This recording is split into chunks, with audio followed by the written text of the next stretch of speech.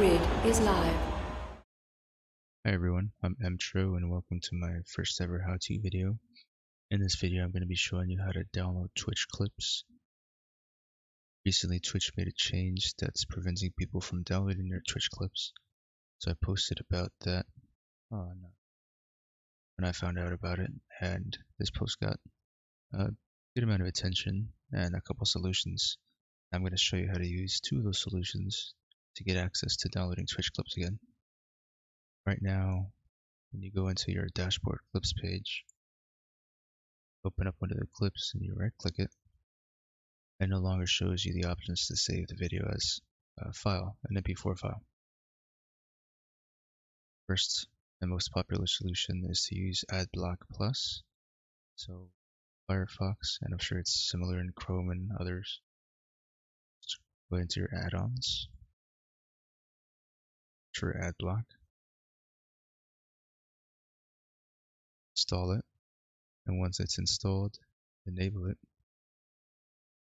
Open up the options, down to advanced, scroll down to my filter list, copy what's in this code block, edit filters, paste, save. What this does is it captures the overlay that's preventing you from getting the download option, and it blocks it from loading. To enable add-on and put this in the filters, go back to the clips page, refresh,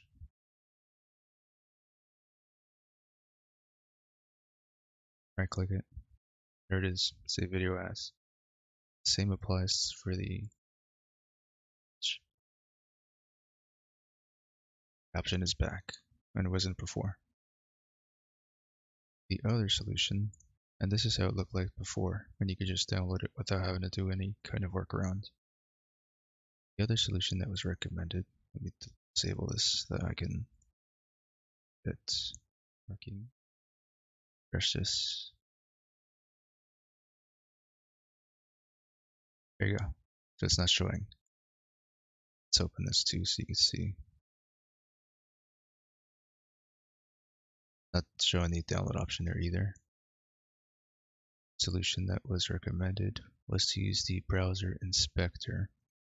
And it sounds complicated, it's really not, but you have to do this each time you load a web page. So for example, if I open up each of these clips, on each tab I'd have to go into the inspector and delete. I'll just show you.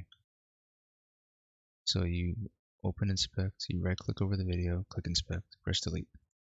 What it's telling you is to right click it here or anywhere. Inspect the element. And here it's highlighting that same player overlay that the ad block was blocking. But since it's already highlighted, just click delete. Close the inspector. And it happens automatically. So it's a couple extra steps and you have to do it each time you load a video, but it works and you don't have to worry about blocking ads or anything else like that. If you plan on using the inspector option to download clips from your clips page, this clips page, there's an extra step, an extra thing you need to delete. Clips, and you inspect the element. A presentation. Well, first I'll show you. Presentation is the only thing you deleted from the other video. So when you delete this, it doesn't show up. You inspect again, highlights this JavaScript paused overlay. Delete that. Close it. Now you can download the video again. So that's an extra step, but you can still download it. The difference between this page and this page is this page downloads in full resolution. This page downloads in smaller resolution. If you want full resolution, you get it from here. If you don't mind a smaller resolution, you can get it from here. And you also have to do it for each video, because each of these has its own overlay. It's a pain. But if you don't want to install any add-ons, then you can use the inspector. Like I said, it doesn't take that many extra steps.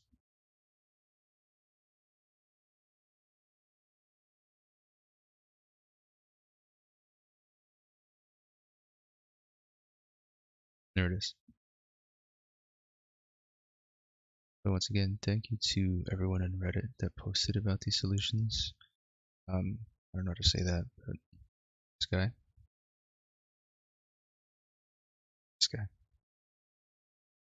If you guys have other solutions, feel free to send them directly to me, post them in the comments, reply to this Reddit thread. Again, I'm linking it in the description so you guys can find the Reddit thread. Get involved if you want.